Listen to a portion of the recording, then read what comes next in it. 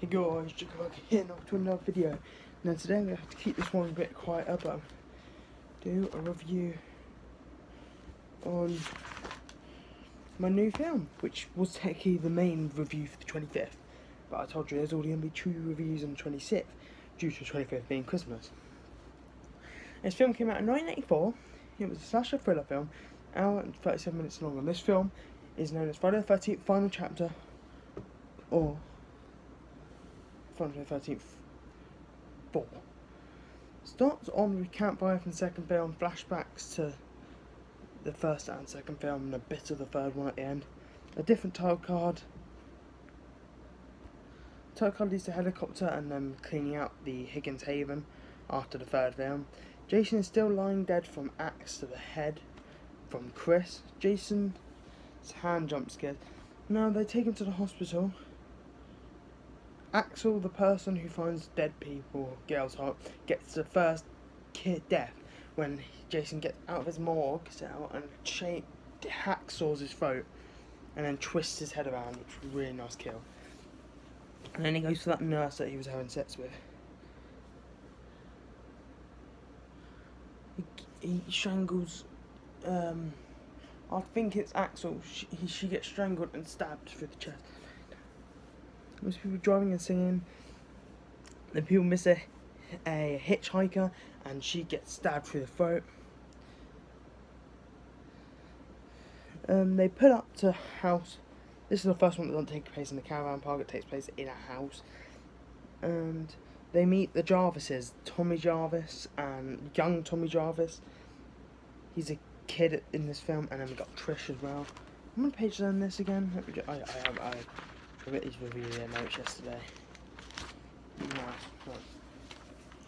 They are talking about X. We see twins on bikes, and they join the crew.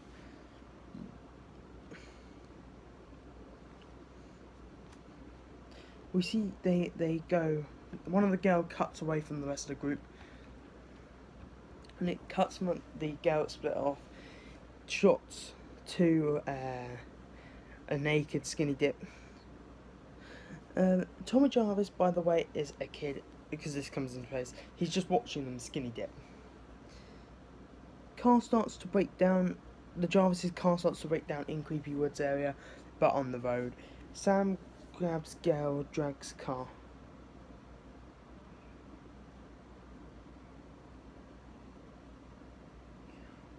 Young Tommy Jarvis is this girl Sam drags the girl that split off into the road. Excuse me. Then Backpacker comes and helps fix the Jarvis' car, and then they take him home for some reason. He gets to the raft in water, and then let's get to the parts where they start murdering people. So the first one is where she strips down and she swims over to the raft, sits on the raft thinking Paul's come say sorry or something. No, it's Jason. It's the funny death where he holds her down and goes, and she gets a pound through the stomach and she's like,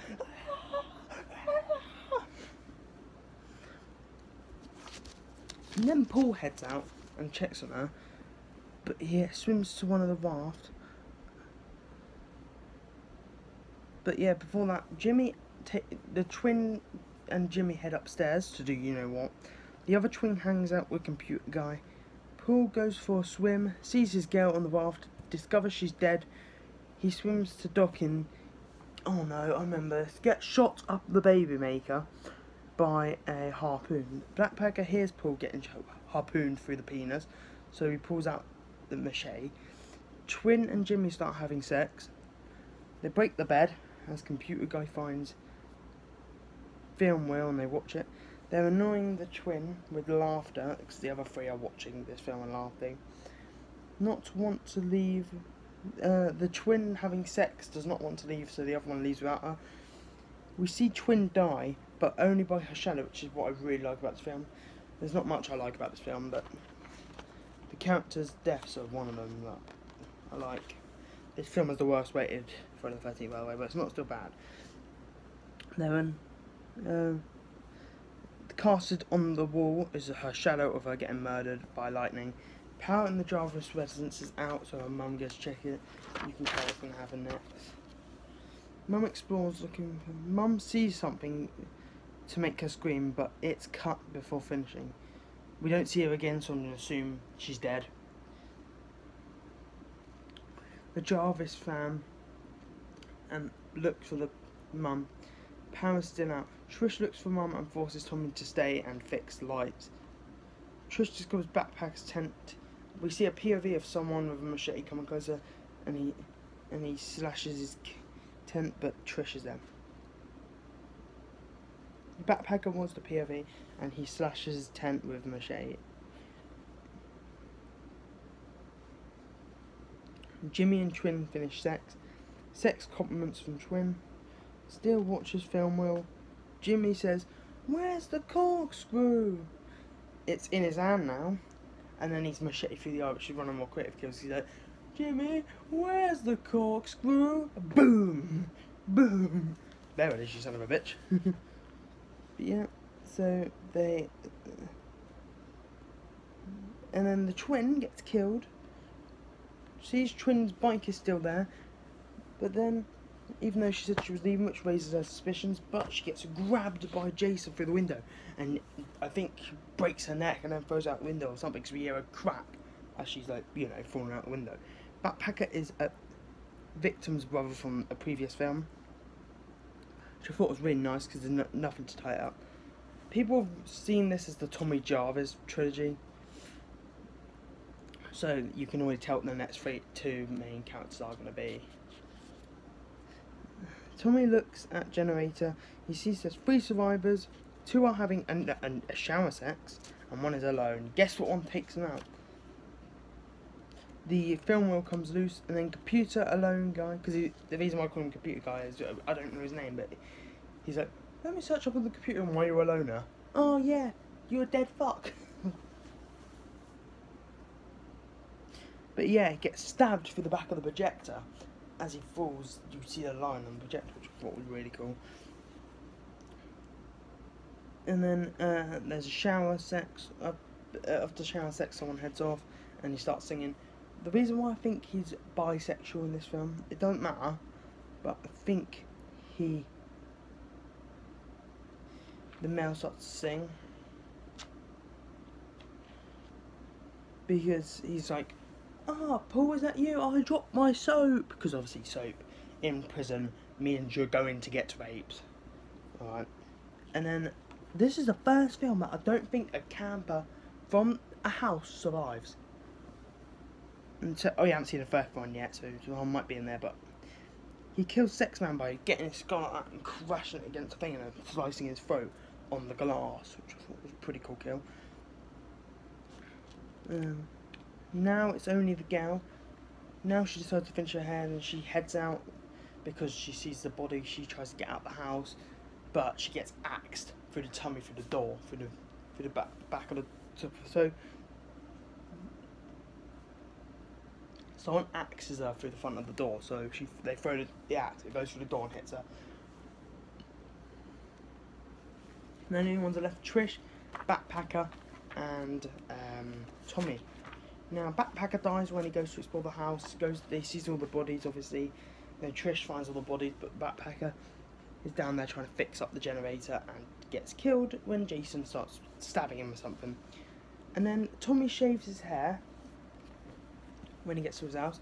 I know what I've written and the rating. But basically, then Tommy shaves his hair off, which is played by the Goonies himself, Corey Feldman. Sorry for that movement. And yeah, it's really... And then he gets a machete... Trish gets a machete, cuts his mask off. And we see his face, which looks actually generally deformed. Not like a fucking bunch of jelly marshmallows or some shit. And then Tommy comes around and just massacres him. Stabs him in the face like that, and he falls down and it goes... Then he starts twitching and Tommy picks up the machete and beats him down. And it ends with the hospital as Tommy Jarvis stares into the camera. Or Corey Feldman stares into the camera, and it fades to white. Now I give this film a 5.5 out of 10. It's not a fun Friday the 13th film, but I like the change of setting, the change of scenery,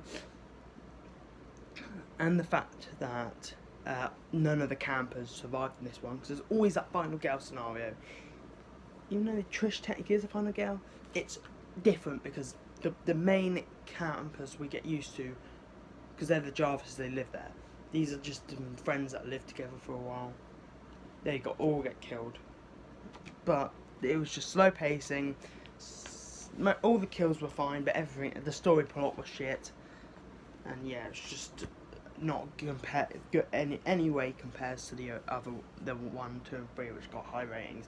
Even though it's still watchable, because it's a 5.5. Anything above a 5 is still watchable. So this is 5.5.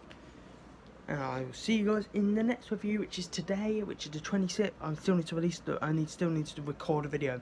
Bye bye.